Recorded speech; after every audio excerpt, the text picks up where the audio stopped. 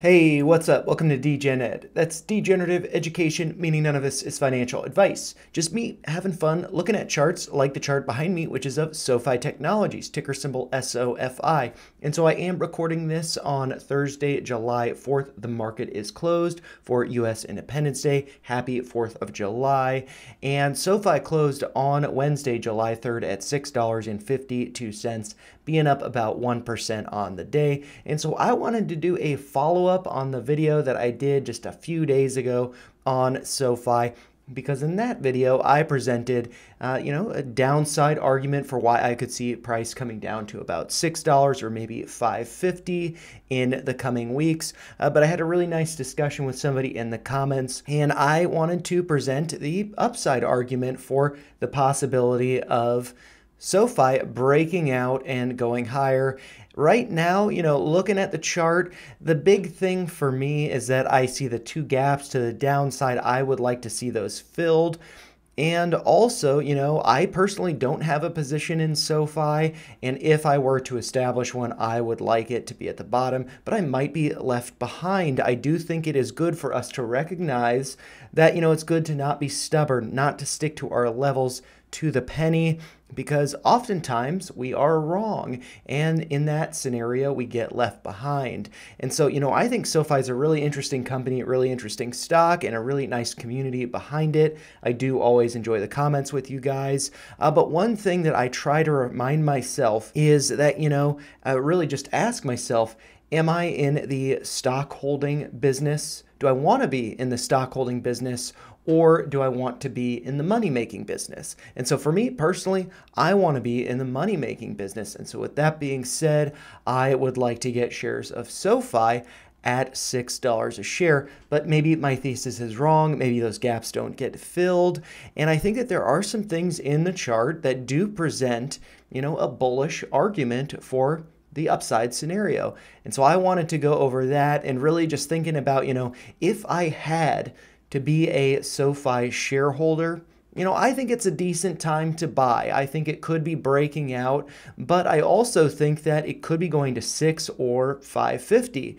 And so it's good to kind of average into positions, maybe add a quarter or half of a position here, whether, let's say a whole position is 100 shares or maybe 1,000 shares, however you want to think about it. Let's say 25% of that could be purchased at 6.50. Another quarter could be purchased at 6, and then, the remaining half could be at 5.50 if we do get down to this gap. But let's say that doesn't happen, and we go over the bullish scenario that this is the low that we saw a bounce here at 6.20. That was the $6 price. And so what I see here is a falling wedge with this downtrending channel. We have tested the top of it a number of times, got a fake out break here on the 12th, did just test the top of it on July 1st, and we have seen the bottom being respected here. This is a trend line that I had in the last video. I don't believe I went over it though, and that is based on the low from March 19th and the low from April 30th. We did break below that. That could be a great dip buying opportunity at 6.20, the low that we saw on the 21st.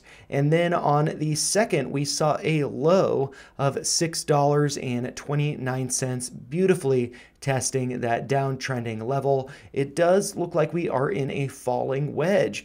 And so for me, I kind of view it as 50-50. It could be going to 6, could be going to 5.50, but it could also be breaking out of this wedge. So in all fairness, I just wanted to present the case that I could be wrong. Those gaps could not be filled. And, we could be getting up to $7 a share, maybe $8.50 that I have marked here, filling this gap to the upside if we break out from this downtrending level, which does look like it is the top of a falling wedge. So, maybe it's a good time to prepare for the uncertainty of the likelihood of this going down to $6 or the likelihood of this breaking out and going up to 7 and higher. So I think it's kind of a good time to have a portion of a position.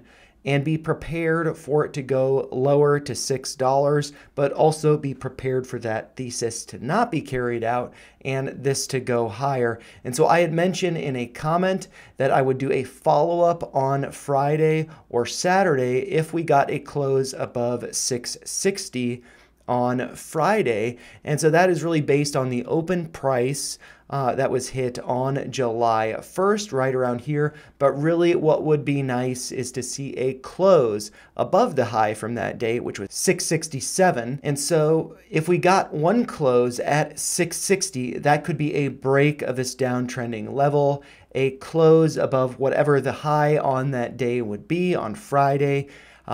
Whether that's above 667 or if it's lower than 667, we would want to see a close above that level following a break of this downtrend. That would serve as confirmation of the breakout and that we would likely be seeing a continuation to the upside. But what we do not want to see is one close outside of that downtrend like we saw on the 12th, and then a rejection, a pullback into it. That would not be very good. So, we haven't broken out yet, so there is no reason to be either bearish or bullish with the chart right now because we are in a pattern that could be breaking to the downside, but it also could be breaking to the upside.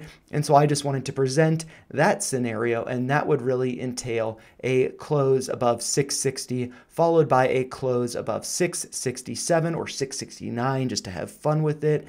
Let's get a close. Hey, how about at 690? And if we do look over here, the close of the 13th was at a price of $6.80. That would be a gap fill. We need to see that, so maybe we see that in the days to come.